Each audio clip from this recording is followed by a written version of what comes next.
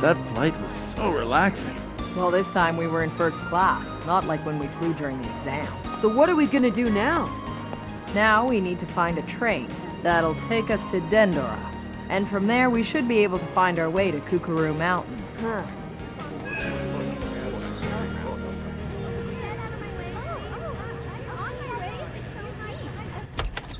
Huh?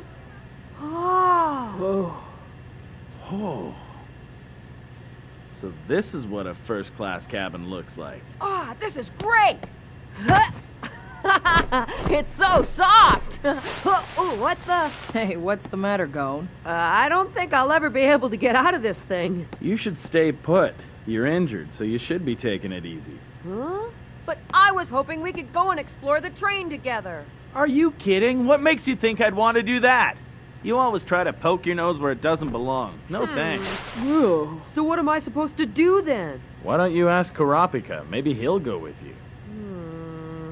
Well, Kurapika? What the?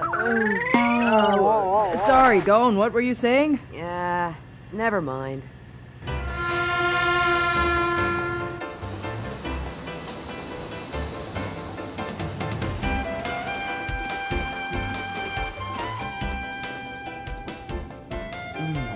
You can't even feel the train shaking in first class. Uh-huh. There's only 2 first-class cabins, so we're lucky to get one. It's because we have these. Our license cards? That's right. The Hunter Association receives priority seating on all major forms of transportation. That's why it was so easy for us to get these seats. This was covered during orientation. Huh. Was it really? I'm guessing you were busy thinking about how to find Kilua. No wonder you didn't learn all that much. Well, whatever. I'm just glad we get to ride in first class. I can never get much sleep when I travel in coach. There is a way to sleep, if you know how. I've developed a special technique. Yeah? So what is it? It's actually very simple. The problem with third-class seats is that you can never lie down because they have armrests, right? Mm-hmm. So the question is, how do you get comfortable? I found there's only one thing you can do to get to sleep.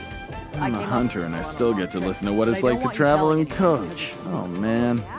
Hey, Leorio, are you even listening? Yeah, I'm listening.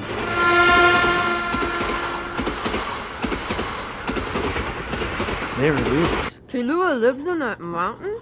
Yeah, Kukuru Mountain is where the Zoldyck family estate is supposed to be located. And now seeing it with my own eyes, it gives me the creeps. We'll have to be very careful about how we do this. I say we check into a hotel and come up with a plan. Yeah, and maybe ask some questions around the village. We don't need to do that. We came here to visit a friend of ours, didn't we?